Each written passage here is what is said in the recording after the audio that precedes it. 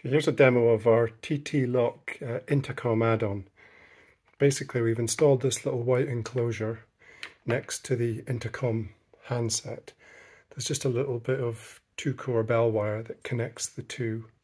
Quite easy to install.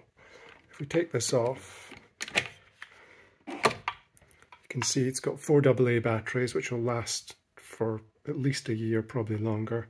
And then we've got the bell wire from this connector up into the phone. Just put that on there for now.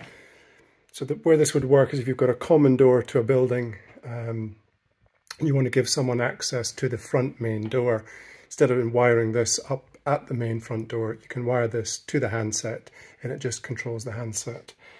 And then from the TTlock app, you can send an e-key to anyone with the remote access enabled, and then when they're at the main front door, if they press the little remote unlock button, it will unlock the intercom, as you can see there.